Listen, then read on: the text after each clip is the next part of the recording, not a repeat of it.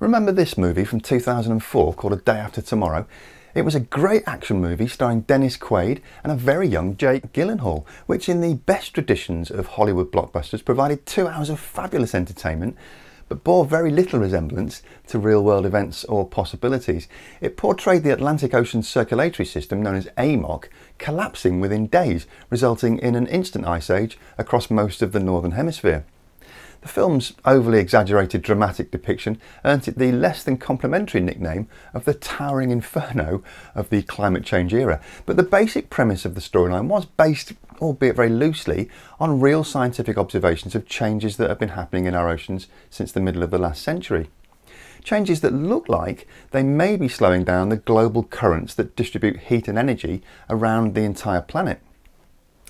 So how close to the mark did Hollywood get?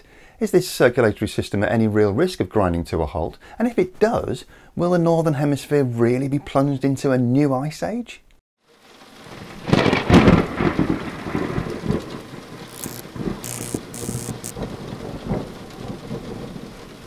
Hello and welcome to Just Have a Think. The Gulf Stream here is an extraordinary force of nature. As it passes the southern tip of Florida, its waters are very warm indeed, averaging more than 24 degrees Celsius. They're also very wide at about 100 kilometres or so, and very deep, up to 1,000 metres or more than 3,000 feet. And all that water is travelling at something like 6 miles an hour. That movement transports about 4 billion cubic feet of water per second, which for us metric types is about 113 million cubic metres. Now, to most people, I imagine both those sound like very large and completely abstract numbers. So let's try this. 113 million cubic metres of water per second is more than the amount of water carried by all the rivers of the world combined. So, you know, it's pretty epic. But as mind-bogglingly immense as that is, the Gulf Stream forms only part of a wider system called the Atlantic Meridional Overturning Circulation, or AMOC, and it was the abruptly collapsing AMOC that formed the basis of the plot in The Day After Tomorrow.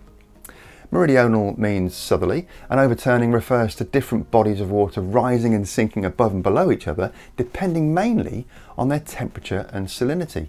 Cold, dense water travels southwards in a very deep ocean layer all the way from the North Atlantic right down to Antarctica and across to the Indian and Pacific Oceans until a phenomenon known as upwelling brings the deep water back into the warm top layer of the oceans, where it travels northwards again to rejoin the Gulf Stream. The result is a completely interlinked and interdependent system called the thermohaline circulation, or global ocean conveyor belt.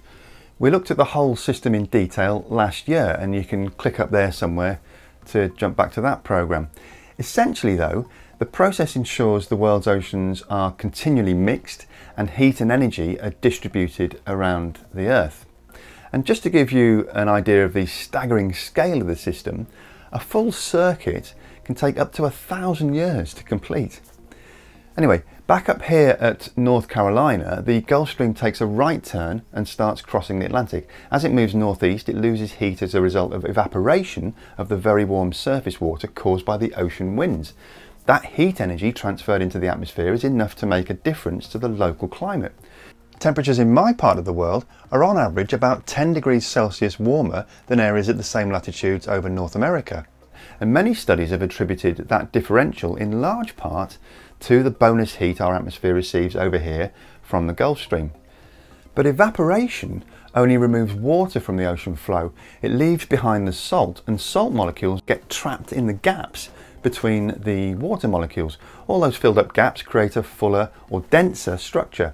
So now we've got dense, cold, salty water combining with the much fresher waters towards the Arctic Circle. And as those two bodies of water mix, the denser water inevitably sinks, as Bill Nye is so ably demonstrating for us here. Those sinking waters get caught up in the very deep currents of the AMOC, and off they go on their millennial trek around the globe. All that clever stuff was mostly worked out by this guy. He's called Henry Stommel, and in 1961, while he was at Harvard University, he published this research paper outlining the principles that have since become the foundation of quite a lot of modern oceanography. In April 2018, a new research paper was published by Levka Cesar and Stefan Ramstorff from the Potsdam Institute for Climate Impact Research in Germany.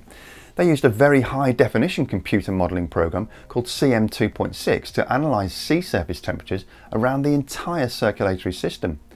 This simulation of the model outlines the city of New York to give us an idea of the size of each square or pixel on the model's grid.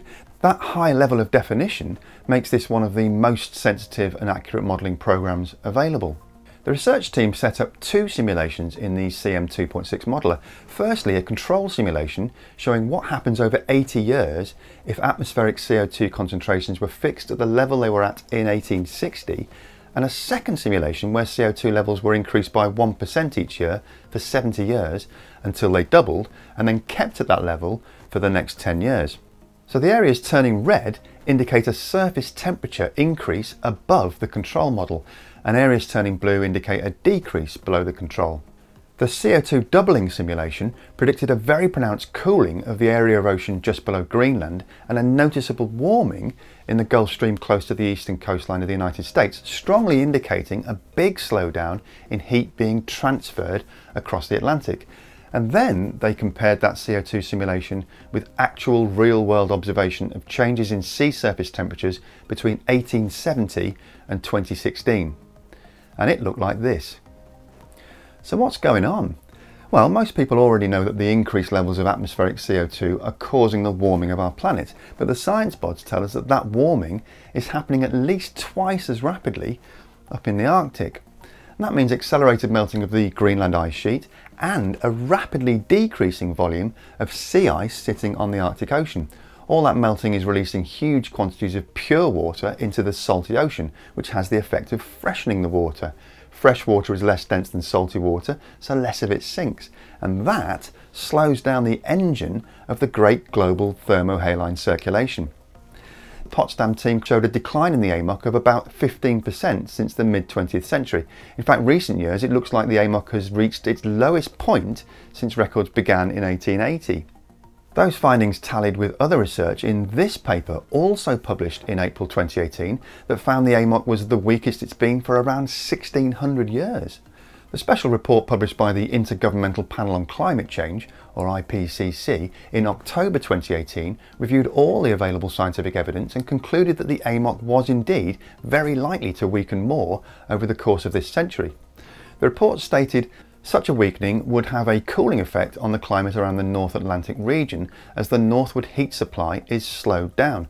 This effect is included in the climate projections, but the direct warming effect from rising concentrations of greenhouse gases is stronger, so the net result is still warming over land regions. That cold blob under Greenland is indeed causing cooler North Atlantic weather, but meteorologists have found that it also tends to cause an air pressure distribution that channels warm air northwards over Europe, and that's making European summertime heat waves more likely and increasing levels of storminess across the continent. Even further south, on the warm water return leg of the global circulation, the slowing conveyor belt means greater heat retention along the western side of Africa, bringing the likelihood of worsening droughts across the Sahel region. Back across the other side of the pond, the slowdown of the Gulf Stream means above average sea level rises on the eastern seaboard, and the extra energy from the ocean surface is getting scooped up into the local atmosphere, causing more powerful hurricanes across the southern states. As long as we continue to pump greenhouse gases into our atmosphere, all those climatic consequences will most likely continue to worsen as the AMOC continues to weaken. Eventually, if our emission levels don't change, the system could slow down so much that its ability to maintain momentum will grind to a halt and will reach a catastrophic tipping point. Thankfully, all the existing scientific evidence suggests we're not approaching that point anytime soon, but that doesn't leave any room for complacency. Arctic sea ice volumes have been reducing very dramatically in recent years. The lowest extent on record occurred in 2012, a year that was unusually warm as a result of a very strong El Niño event.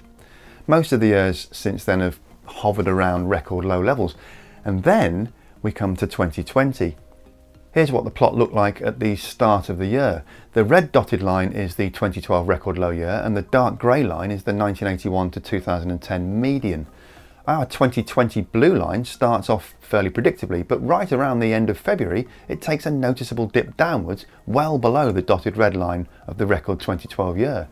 That drop does of course coincide with the start of the global shutdown and a massive drop in atmospheric levels of reflective sulfate and nitrate particles. We looked at the debate around global dimming a couple of weeks ago, and some commentators have pointed to this dip in the graph line as evidence of global brightening, causing abrupt global warming. It remains to be seen whether that downward movement is a blip or a true reflection of significant increases in Arctic temperatures. But if that trend line continues all the way to the annual sea ice minimum in September, then we may well be heading for a new record low that would most likely exert a noticeable influence on AMOC slowdown. This article, published in February 2020 at Carbon Brief by Dr. Richard Wood and Dr. Laura Jackson from the UK Met Office Hadley Centre, includes this simple graph taken from Henry Stommel's original 1961 research paper. The units of measurement, by the way, are apparently called sphere-drops, because, you know, why not? One sphere drop denotes 1 million cubic metres of water transported per second. Stommel had identified that if enough fresh water from ice melt got into the circulation, then eventually a tipping point would be reached, which would create a very rapid collapse of the AMOC. Doctors Wood and Jackson point out that under scenarios of continued high greenhouse gas concentrations, a number of models project an effective AMOC shutdown by 2300. And when the whole system shuts down, the models do indeed suggest a widespread cooling across the northern hemisphere that could outweigh the effects of global warming. Not that anyone should take any comfort from that either. Other consequences are likely to include major shifts in rainfall patterns causing huge storms over Europe and a sea level rise of about 0.5 metre around the North Atlantic basin, in many cases actually worsening the already terrible effects of our already rapidly changing climate. The entire world would experience major socio-economic consequences with catastrophic impacts on agriculture, wildlife, transport, energy demand and coastal infrastructure, resulting in the likely loss of hundreds of millions of lives. Unsurprisingly, a great deal of time and money is being spent researching ways to develop early warning monitoring systems at various points around the AMOC circulation. Scientists hope that by tracking medium-term variations in salinity levels in subtropical and subpolar waters, they might be able to forewarn an AMOC collapse decades in advance. Of course, the easiest and most blindingly obvious solution to this future calamity is to rapidly reduce our use of fossil fuels in transport and industry, embrace renewable energy and regenerate our land and forests back to the sustainable levels that existed in pre-industrial times. I wonder if we will. No doubt you've got your views on the subject, so get scribbling down there below in the comments section and I'll be keen to read your feedback. That's it for this week though. A massive thank you as always to the channel's supporters over at Patreon who make these programmes possible. You can get involved with all of that if you want to by visiting www.patreon.com/justhavathink. And you can show your support for the channel for free by hitting the like button and subscribing, both of which raise the channel's visibility with the YouTube search algorithm and help to get our message to more and more people each week. It's dead easy to subscribe. You just need to click down there or on that icon there. And don't forget to hit the bell icon so you get notified of new content. As always, thanks very much for watching. Have a good week if you can. And remember to just have a think. See you next week.